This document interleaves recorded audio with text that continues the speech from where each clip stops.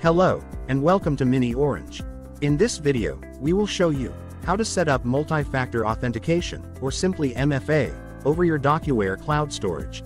DocuWare Cloud is a document management system for all business sizes to store and manage files, along with workflow automation. Businesses depend on it to easily perform their daily redundant tasks, such as file storage and transfer. With an MFA layer, users have to verify their identities before they access any cloud app. Once they pass the MFA layer, then and only then can they access the cloud app. Let's take a look at how the Mini Orange MFA solution works for DocuWare software security. This solution works dynamically and is triggered when there is a change in the user IP address, when the users try to access documents and are not using the whitelisted network IP. A change in the user's location, when users try to access restricted content, when they are not in the whitelisted region. Now, let's see steps to display the working of MFA for DocuWare security.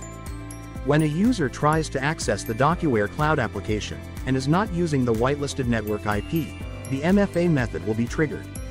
On the MFA screen, the user has to enter OTP provided on a selected MFA method like email, authentication app, like Google Authenticator for web applications, or phone.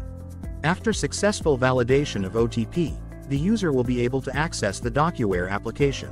This is how you can set up MFA authentication for users before they access any of your cloud apps, like DocuWare, to protect them from unauthorized access. Thank you for watching. If you have any cloud app that you want to secure using MFA, drop us a query at info@securify.com, and we will get back to you with a solution.